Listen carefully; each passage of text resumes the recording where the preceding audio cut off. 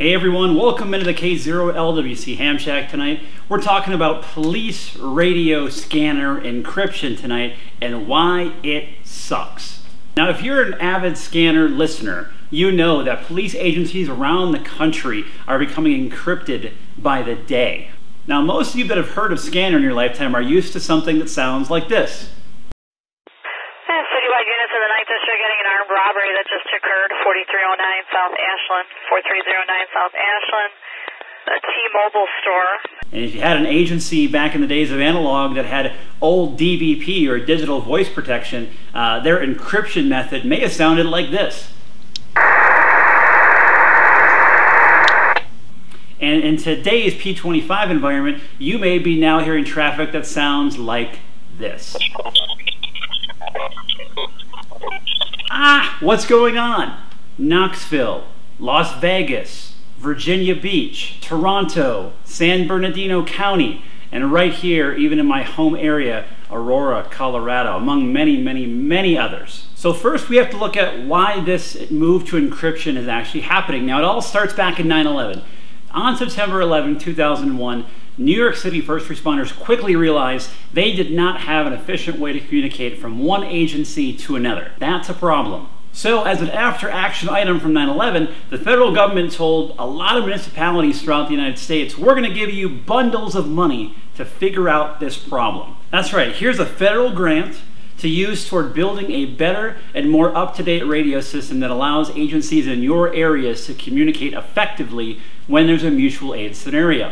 This is a good thing. Also, what we found was analog systems take up a lot of bandwidth, it sucks up the spectrum, digital is much more efficient use of the spectrum, and it has some advantages. One of which, it's much easier to do encryption on digital than it is on the old analog systems.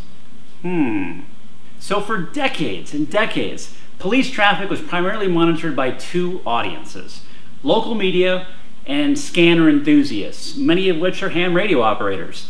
And those two small contingents are just that, pretty small.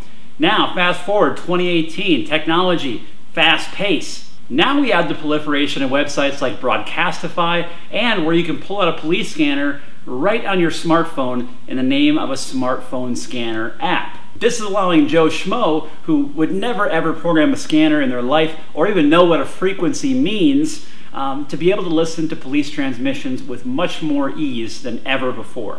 And that's been some of the main arguments from police departments and local government, has been too many people are now listening in, and we're starting to see the ill effects of that. Criminals using them while in commission of a crime, people coming to the scene of crimes when they really don't need to be, causing more chaos and problems because now they have crowds showing up. People spreading misinformation and scanner traffic on social media or in Facebook groups for communities, causing all kinds of chaos and problems. Those are the arguments for encryption of police traffic. Now, there's also some arguments against that. Media outlets have cried foul about this big push to encryption from agencies across the country, and for good reason. Many newsrooms in the United States all have scanners in them in which the person assigned the news desk is listening to scanner traffic, listening for breaking local news in which to send a news crew for a major crime news story. It makes sense. So where these agencies are running into problems are, they're taking away the ability for local media to cover what's happening in the community.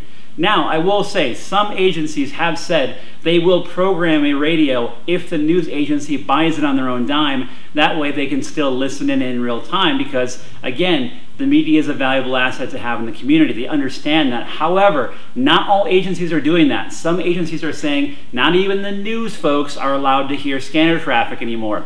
I think that's a real problem. Of course, law enforcement is, taxpayer funded. Do we have some form of right to listen into police traffic? Again, I feel that yes, we do. We fund the operations to keep our community safe. Our law enforcement are part of our community. We pay to have them police our communities. I do feel that the vast majority of traffic should be open. Law-abiding citizens that are scanner enthusiasts have actually made a difference. They have actually helped solve major crimes when they happen. If you go to full encryption, you no longer have that possibility for your law-abiding scanner enthusiasts. So you may be wondering, well, what's your opinion then? Should it be open or encrypted? Well, here's the answer. It should be open, sort of. Now, I'm not saying that all traffic from the police department should be open and in the clear air. I'm not saying that. That would be crazy. What I am saying is that the vast majority, 90%, let's just say it for an arbitrary percentage, should be in the clear and available to any person that wants to listen in. That means primary dispatch channels, other support channels. However, there are certain things where encryption makes a ton of sense. Obviously, SWAT channels, undercover sting operations, things that are incredibly sensitive where they don't need anyone just hearing that, there should be encrypted options for law enforcement to make that judgment call. But dispatch frequencies, I don't believe are one of them. Even right here in my home state of Colorado, they tried to pass a bill in the state legislature that actually would effectively ban agencies from using encryption at all in their communications. Now, that bill did not pass in the state of Colorado, but it was the first one of its kind, and certainly shows that there's at least some pushback on this move to full encryption for public safety transmissions. Kind of interesting. So what do you think? Do you think police agencies should encrypt all their communications so Joe Schmo public, you as a ham operator, the local media, nobody can hear it unless you work for the police department? Is that the right option? Do you think that there should be some encrypted channels when it calls for it in certain special circumstances? Let me know what you think. Drop me a comment down below. And also, don't forget, if you haven't already, subscribe to the channel, hit the subscribe button. It's going to be worth your time.